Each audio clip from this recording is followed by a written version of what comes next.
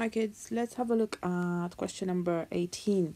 So part A is asking us to simplify fully. It's a fraction that's got two quadratics, one on numerator, one on denominator. So what we have to do is we factorize them, we put them in brackets, and then we simplify the brackets that appear on numerator and denominator and that are identical. So let's make a start. For numerator, hopefully you guys remember we have to do 2 times 3 first, so a times c, and that's 6. So two numbers that multiply to give us 6 are to give us minus 5. I'm thinking of minus 2 and minus 3. So then I rewrite this as 2x squared minus 2x minus 3x plus 3. And we do the same for denominator. It's going to be easier because I'm just looking for two numbers that multiply to give minus 6 and add to give 5.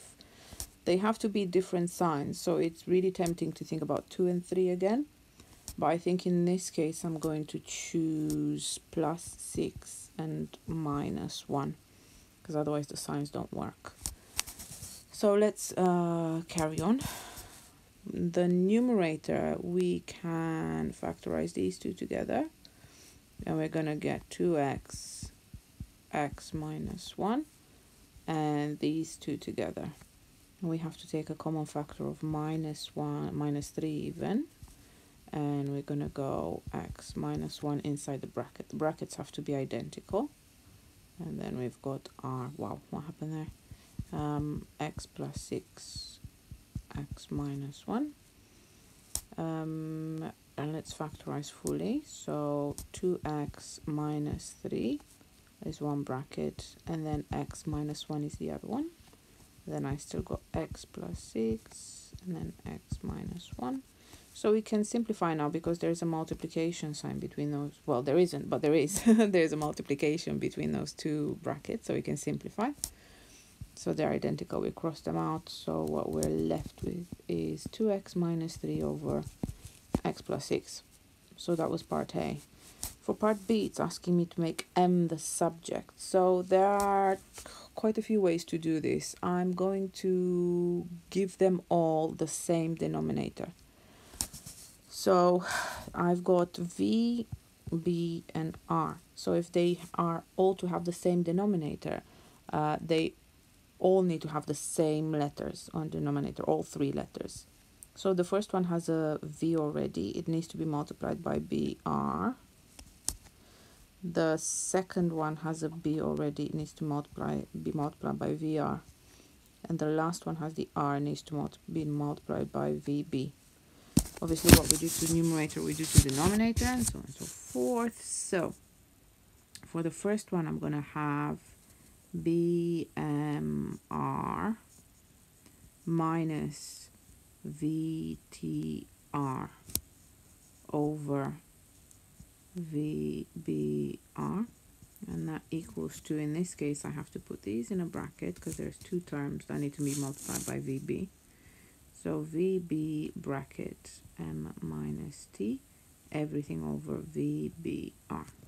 Now you guys, you see that the denominators are the same. So if I multiply both sides by vbr, the denominators would cancel out. So that's what I'm going to do. You don't have to write this, but I'm just showing you what's happening, like that, like that, and like that. So now really what you're doing is working with the numerators. So you've got bmr minus vtr equals to, I'm expanding the bracket, so vb times mbr, mbv even, and then vb times t, vbt. It wants m to be the subject, so my terms in m have to be on one side of the equation, and my terms in everything else need to be on the other side. So I am considering going like this and like this. So I'm going to scroll up a little bit, and I need to basically take away mbv from both sides. So take away mbv from both sides, and I need to add vtr to both sides. So that eventually is going to cancel out. So I'm going to be left with BMR minus this MBV here. And that equals to minus VBT. So this one, add VTR. So that one. So I've done it in one step. Probably some of you might prefer to do it in 2 separate steps. But just for the sake of shortening this clip, I just done it in one step. So our m's are both on the same side. We take a common factor, and inside the bracket we're going to have BR minus BV, and then on that side I'm going to put my positive term first, so VTR minus VBT,